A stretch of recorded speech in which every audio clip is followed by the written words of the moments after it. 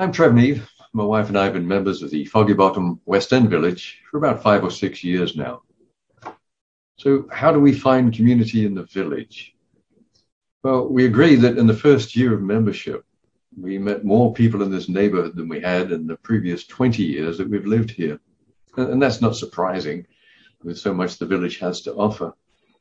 We have our museum and gallery tours, book clubs, movie clubs. We have monthly lunches, weekly coffees.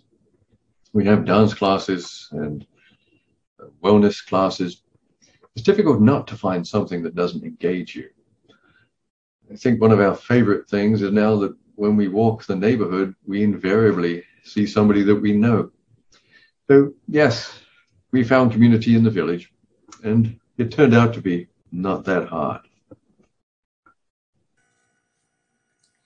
Hello, my name is Paula Blair, and I'm a member of the East Rock Creek Village community.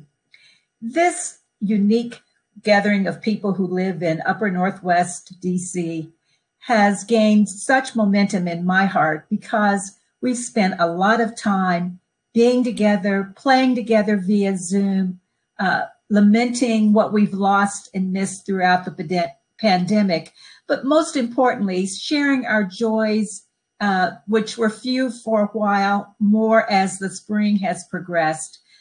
We share jazz and interest in travel, updates on grandchildren and children, updates on what's growing in our gardens, but most importantly, knowing the reassuring smiles of those who are in leadership as they greet us, bring us great information, and make sure others in our community who can't move around have access to groceries and prescriptions and rides to places that are very important to them. Connectedness is community, and that means love. I love East Rock Creek Village. Thank you. Hello, my name is Martha Williams, and I am a member of the Georgetown Village group. I joined the village because Gail Wertheimer and Lynn Gottlieb came to the building where I live to tell about the village at a time when I was thinking about retiring and thinking, what am I going to do with my time when I'm finished, when I'm no longer working? I was a realtor, and it was a 7/24 job. But at that point, was approaching my 80th birthday and was thinking, all right, what would I do if I weren't working all the time? That was 4 years ago. I've been delighted with the village, and it has proved invaluable during the COVID because it connected me online with all kinds of things that I never knew existed. Also, I depended upon the village for reliable information, reliable updates on their weekly COVID updates. I couldn't live without it. Thank you. Hello, my name is Gloria Kreisman. I'm a member of Palisades Village and have been for many years, in good times and in bad. In good times, before the pandemic, Palisades Village was mostly a social place for me. Wonderful parties, wonderful people, lovely events, lots of good food.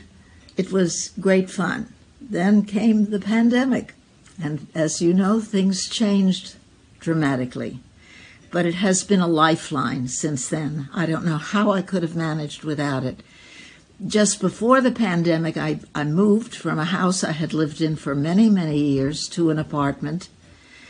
And so I was facing a pandemic in a new place without my old friends, without my old connections, but I still had Palisades Village. And that meant that they arranged for one of the members to call me every day to make sure I was all right, 7 days a week. And that friend, through those phone calls, those daily phone calls, has now become a dear friend. They also arranged for weekly deliveries to my doorstep of wonderful soups made by our panhandlers, headed by Bob Bordeaux-Tui, accompanied by delicious cookies and brownies, and that was wonderful. I look forward to going back to the good times, but I thank them from the bottom of my heart